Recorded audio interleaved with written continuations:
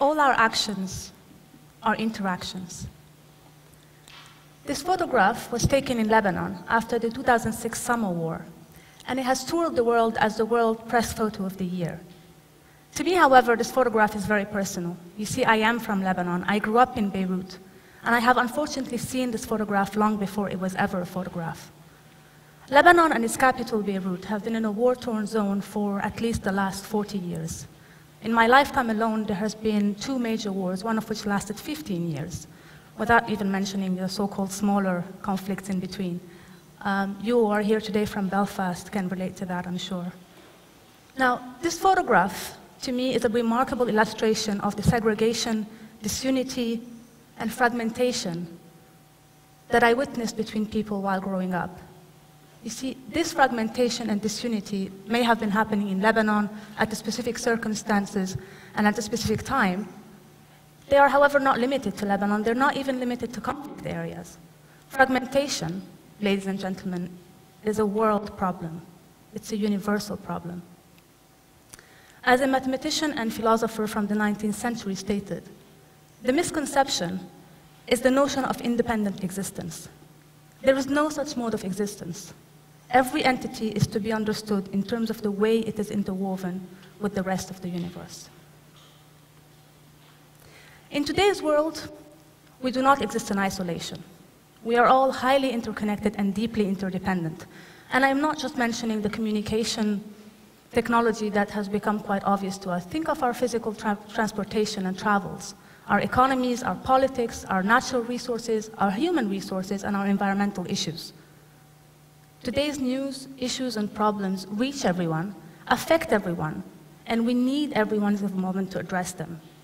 The root of many of our global problems today is, in fact, fragmented thinking, fragmented behavior, and fragmented solutions. To tackle these problems, we actually need to move from fragmented thinking to comprehensive thinking. Now, as opposed to fragmented thinking, comprehensive thinking happens when we converge and collaborate towards a common goal in the global interest. Comprehensive thinking actually means co-creating together new alternatives to tackle today's local and global problems. This is what I call comprehensive innovation. And the essence of comprehensive innovation is human interaction. Comprehensive innovation can never happen without human interaction. Now, I'd like to here stress that we cannot design interaction itself. Instead, we need to design the context for interaction. And when I say context, I mean the space we are in, our environment, and that includes the pen you're using, the chair you're sitting on, this room, the building, the city, and the people. And it is everyone's responsibility, including designers and architects, to create the context for human interaction. In fact, I would like to just stress 3 things here today. First of all, we are responsible for designing our context. Second, we are responsible for designing our context. And third, we are responsible for designing our context. So how can we create context for human interaction? This question, this vision, is what I call architecting interaction. Architecting is a term I use to convey the idea of a verb, an ongoing action, a process. Interaction is literally interaction. It's the action happening in between. Architecting interaction actually explores human interaction on a scale of intervention, a scale ranging from products to furniture to building, interiors to the urban intervention. I'm an architect. Traditionally, architects design and build buildings. They start at the very beginning of the design process and end at the end of construction when the building is ready to be inhabited. The minute the people move into the space, the architects have gone. I never understood that. I mean, for me, it doesn't make a lot of sense. For me, I just think that it is precisely at that moment when people move into the space that the building's life begins. It is exactly at that moment that I, as an architect, want to be the most involved. You see, we need to actually move architecture, extend it into architecting.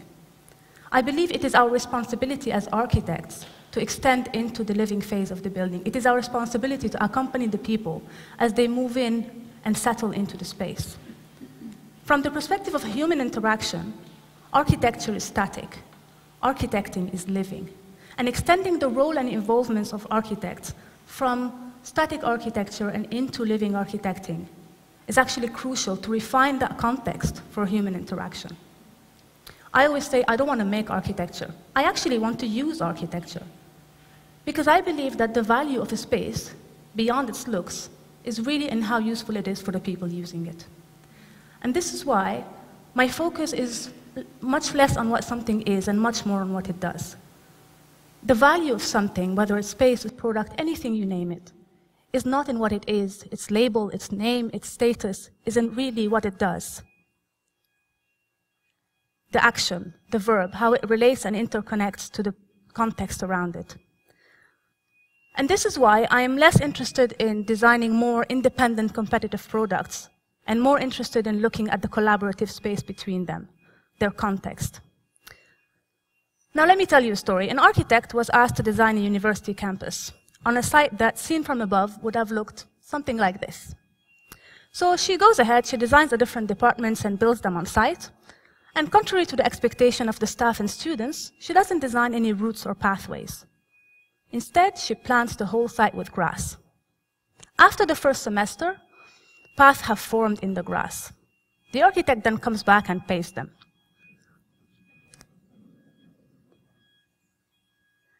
Now, what she discovered was that not only were the paths in unusual locations that the architect herself couldn't have predicted, none of the paths were straight. There are three qualities I want to emphasize from the story, the three qualities of a human context. First, the context is incomplete. The architect did not seal and finish the design. Instead, she left it unfinished, incomplete, open. And that precisely was the invitation for the staff and students to give their input. Designing incomplete invites participation, collaboration, interaction. The second quality is that of an impermanent context. The architect did not cover the site with grass, with asphalt. She covered it with grass, which is intrinsically flexible. Designing impermanent allows flexibility. It allows entities to be recreated and to regenerate themselves. Designing impermanent creates interaction. The third quality is that of an imperfect context. Remember the path. They were in unusual locations and they were not straight. Designing imperfect actually invites us to celebrate textures, smells, and stories. It invites us to relate to the character, personality, and history of an entity. And that is interaction. So, to trigger human interaction, I strive to create buildings and spaces that are incomplete, impermanent, and imperfect. You can now imagine the challenge that that gives us. It is, in fact, a challenge to our assumptions. What I am saying is we have now shifted our designer role. We have shifted our role of designer from a dictator to a facilitator. We now have new roles. We now have to have new roles. And the role of a facilitator is one that allows us to move from fragmented thinking to comprehensive innovation. And remember, we don't design innovation itself no more than we design interaction itself. We design the context for it. And that context needs to embody the three qualities of a human context: the incomplete, the impermanent, and the imperfect. Designing the context for comprehensive innovation, this, ladies and gentlemen, is the essence of architecting interaction. Architect interaction is about designing our future. And designing our future is today everyone's responsibility. Designing our future is everyone's responsibility. Designing our future is the largest and most important design brief anyone could ever get. And that is the design brief I choose to invest myself in. And I invite you, in fact, I urge you to join me.